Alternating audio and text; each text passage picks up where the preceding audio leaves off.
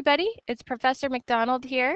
We're going to be talking about levels of measurement in this section of the lesson. There were two previous videos that you should watch before this one. So let's get into the new information to be built upon the previous information we learned. Now that we know the difference between qualitative and quantitative data, and with quantitative data, we know the difference between discrete and continuous, we're going to take it a step further and talk about levels of measurement for each type. With qualitative data, we have two levels: nominal, which is identification only, such as social security numbers, type of car, hair color, and ordinal is the second level of measurement for qualitative data, where categories can be put into a meaningful order, such as choices like never, sometimes, always, or low, medium, high. The levels of quantitative data are interval, where values have no natural zero, such as temperatures. Now you may be thinking, wait a minute, we do have 0 degrees Fahrenheit, for example. Yes, but that is not an absence of temperature. Natural zero means that you actually have no quantity of the substance or characteristic. And we can go below 0 with temperatures, right? There's always some temperature there, even if we're on this scale that we've made for knowing what the temperature means. Then we also have ratio level for quantitative data. These are values which do have a natural zero, and that makes the ratios meaningful, and that's why it's called ratio. Weights and heights are good examples of ratio data. And I always remember, because there's an O on the end that looks like a zero, that's how I remember which one has the natural zero. Now we can try an example, or several examples, to see if we can apply the knowledge we've learned from the past few lessons, including this one. Determine the correct type of data, quantitative or qualitative. Indicate whether data are continuous or discrete, if they're quantitative. Also, note the level of measurement. Hint: data that are discrete often start with the words the number of. Yes, that's because discrete data are from a counting process. So here we have the number of pairs of shoes you own. Remember that you can pause the video after I show each example and before I give the answer, so that you can try practicing to see if you understand this on your own before I explain it. Now, the number of pairs of shoes you own would come from counting each pair of shoes. So this would be quantitative, a quantity that is actual amount of shoes, and it would be discrete because it comes from a counting process. Now, what would the level be? Remember, with quantitative data, we could choose interval, which has no natural zero, or ratio, which has a natural zero. So can we have no pairs of shoes? Technically, yes. So this would be quantitative discrete, and we might also say that it's ratio. The type of car you drive. Well, this is not a quantity, obviously, because you're asking the question, what type of car do you drive? And the types of answers you could get would be types of cars that are words. And there's no way to put them in any kind of natural order, so this would be qualitative nominal. Where you go on vacation. Again, this is something that will have answers that are words with no ordinal meaning. So that would again be qualitative nominal. The distance it is from your home to the nearest grocery store. Well, I know a distance would be a quantity, so it's quantitative. I also know that I would have to measure the distance, so that would make it continuous. Now, is it interval or ratio? Can I have zero distance? Well, I guess if your home were actually the grocery store, it would be zero distance. So technically, yes, we can always have a zero amount of distance. So this would be quantitative, continuous, ratio. The number of classes you take per school year.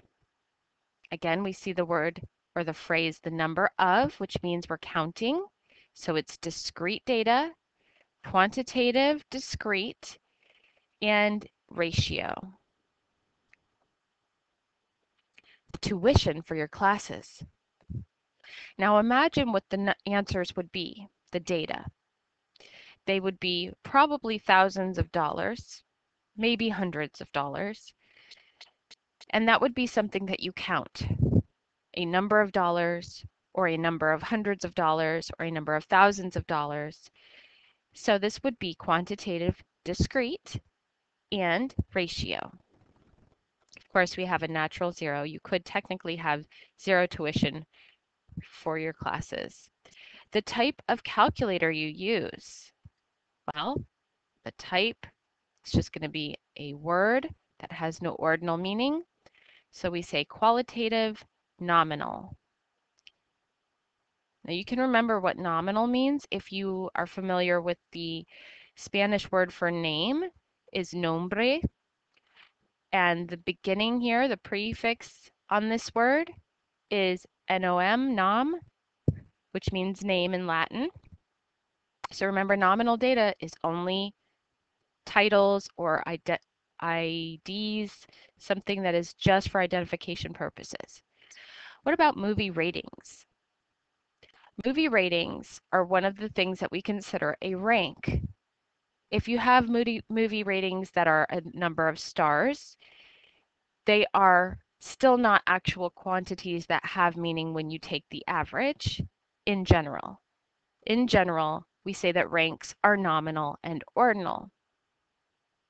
I meant to say qualitative, ordinal. Now, there may be a case where someone is doing a study that involves comparing actors and actresses according to the ratings of the movies they've appeared in. In that way, you could treat ratings as quantitative data. So with statistics, there are sometimes exceptions to the rule based on how you want to design a study or a hypothesis question, etc. There are always possible exceptions that you could argue, but in general, ranks are considered qualitative ordinal. Political party preferences. Now, I could put the political parties in order according to my opinion, but technically, there is no proper order, so this would be nominal and, of course, qualitative. Weights of sumo wrestlers. Weights are quantities. They are on a continuous scale because you would measure weights with a scale, and you can have a natural zero absence of weight. So this would be quantitative continuous ratio. Amount of money in dollars when playing poker. Here, we would be counting quantities in dollars, and we could technically have $10. So this would be quantitative discrete ratio. The number of correct answers on a quiz. We're counting correct answers. So it'd be quantitative discrete, and you could have 0 correct answers, so it is ratio. People's attitudes toward the government. Now this is a good one. Now if you can imagine being a researcher who wants to analyze the attitudes of people toward the government.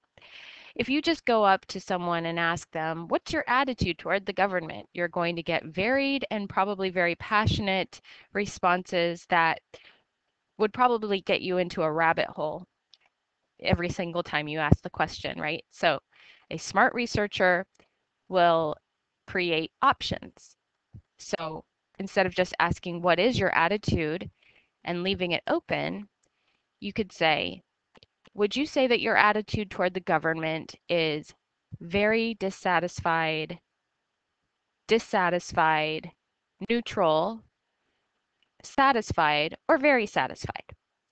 And that would be qualitative Ordinal. Temperatures of cups of coffee at different restaurants. Well, they are quantities that are measured, so it's continuous and quantitative. And since there is no natural zero, you could never have a cup of coffee that had zero amount of temperature. There's always going to be some temperature present, so that is quantitative, continuous, and interval. All right, so that concludes